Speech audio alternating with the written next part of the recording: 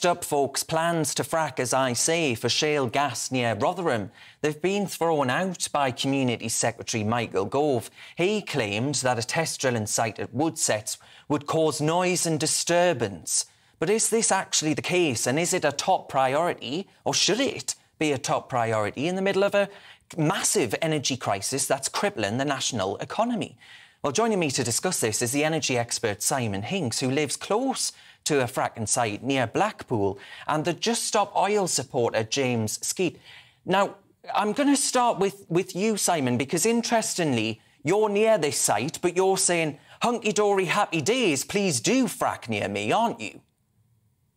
I am, yeah. It's the site near Blackpool, the Quadrilla site that I'm close to, not the Woodset site you guys are currently talking about. That it's been thrown out because of a 3-metre fence. So when people open their energy bills and think, oh, why is it so expensive?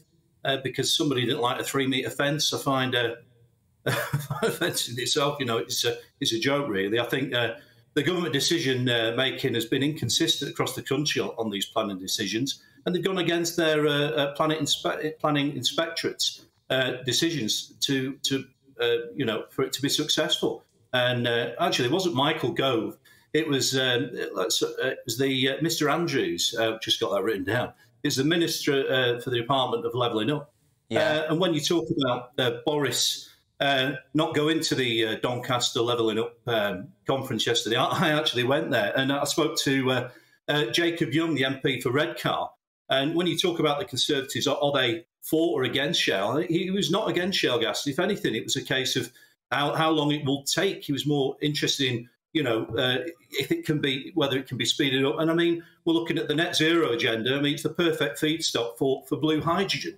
So it ticks every box going. James, I'm just going to bring you in here because actually some of the reasons that have been given for stopping fracking have been, well, the noise, it's too noisy or there's too much disruption.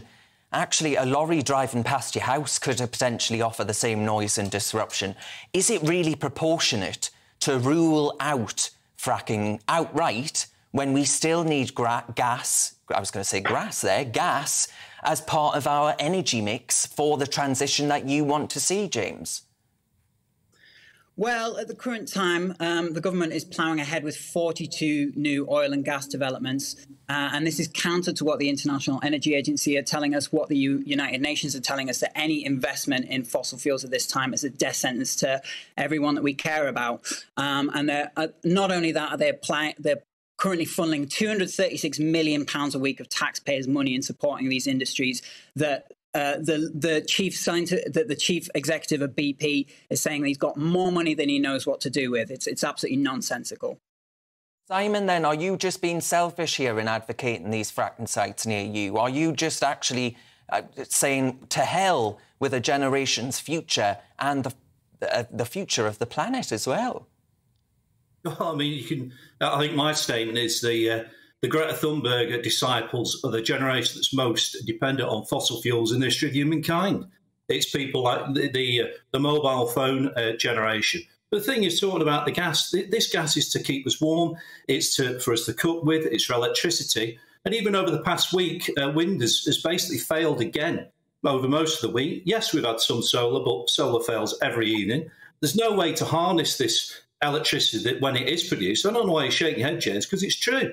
How are you going to harness this energy? And don't say batteries, because that's just a fool's errand. James, you got very 20th century thinking on there, I'm afraid, mate. Have a look at Rethink X's report. They've spelled out clearly how we can transition to 100% renewables with existing technologies. Germany are currently transitioning to 100% renewables by 2035 on the back of what's happening in Ukraine. And this is ultimately the whole cost of living crisis is as a result of our dependence on fossil fuels. We need to be transitioning away right now. OK, we're going to have to leave it there, folks. Unfortunately, I've run out of time because my big gob goes on too much. But that was the energy expert Simon Hinks and the Just Stop Oil supporter James Skeet there. Now, in 2022 to 2023...